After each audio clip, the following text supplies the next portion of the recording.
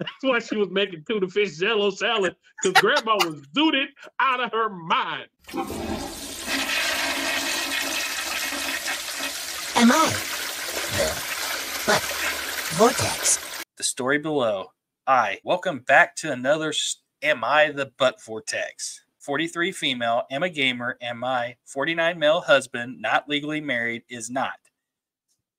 Sounds like a lot of relationships, but usually it's reversed. We've been together for nearly 13 years, living together for nearly 10, and we have a child together, 6 female. Before we had our daughter, I would game here and there, but after having her, I don't get to do it as often. There would be times I get into a stage where I game a lot, whether it is a new game or revisiting a favorite game. Now, here's the thing. After having my daughter, I get busy with mother and wife duties. My husband leaves for work before my daughter and I wake up, which is fine. I get her and myself ready, take her to the sitters, preschool, now elementary school. I work 8 to 4. I'm a preschool teacher. After work, I go pick up my daughter, sometimes go do a little grocery shopping or whatever errands that need to be done, or I just go straight home. I get home, tend to the dogs, take them out, but this time it's anywhere from 4:45 to 5:30, depending. Sometimes my husband gets home at 5, then finishes with the dogs if I don't do it at all. On top of cleaning whatever mess that is left from the night before, cook dinner and help with homework, dishes, then help my daughter with bath and bed.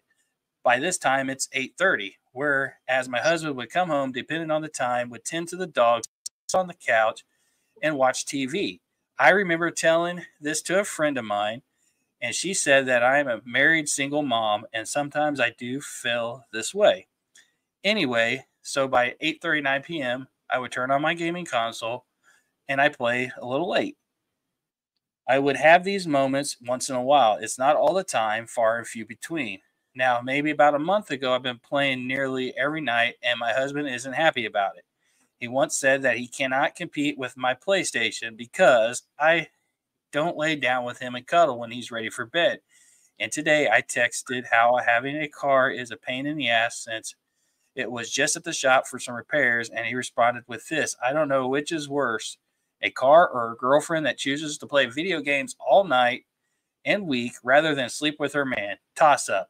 After my daughter goes to bed, it's really the time I have to myself. So, am I the butt vortex?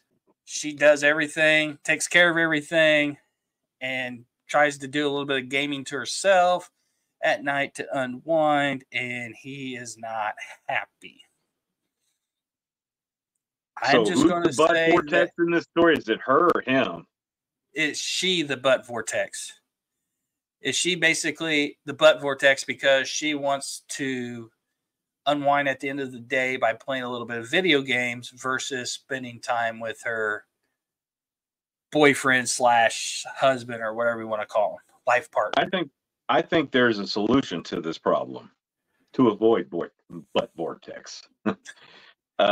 Maybe the husband should nut the hell up and maybe take a special interest in what she likes to do, and that can lead to other things.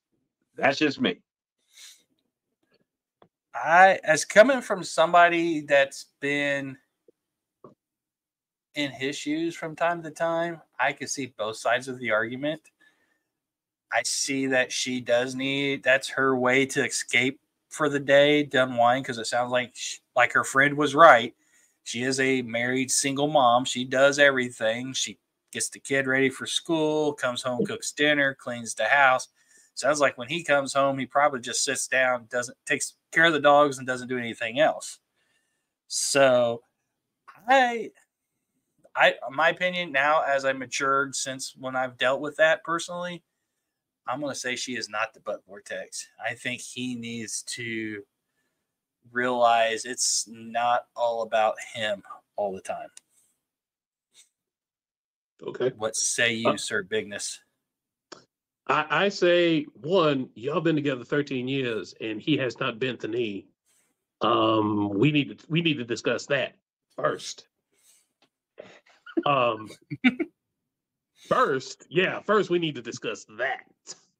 Second, he needs, if she's got 4 hours of work when she gets home, then they should have 2 hours of work apiece.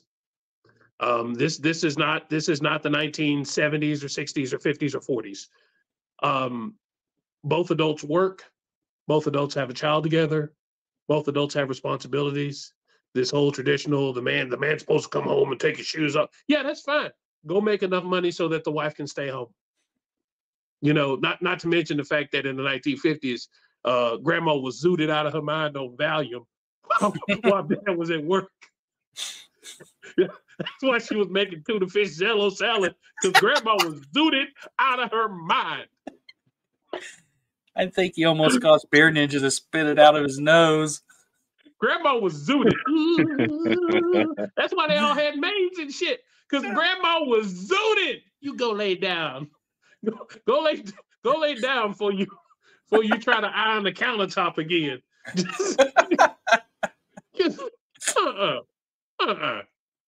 Tell that man get off his behind, help out. And the thing is, if he helps out with this stuff, maybe she'll come and cuddle a little bit more. Or, you know, maybe it'll lift off some of that stress. So if she has 2 hours to game, she's either going to do it between 9 o'clock and 11 o'clock. Or if y'all both help with the chores, she can do it between 7 and 9. Y'all both go to bed at 9. And then Butt Vortex can come into play. But as it stands right now, ma'am, you are not the Butt Vortex, but there is a Butt Vortex in your house. Yeah, I agree. I think we're all in the same boat on this, that she is not the Butt Vortex. She is not the Butt Vortex. Absolutely not. She is not the Butt Vortex. No. And your grandma is zooted.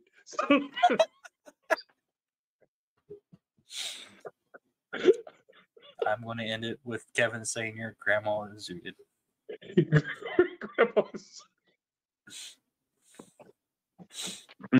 She on that tussin. She on that tussin was the lightest thing you had in that house. She on that tussin. Yeah. Oh man. So that was grandma had didn't have shit on that gin. Am I the Butt Vortex?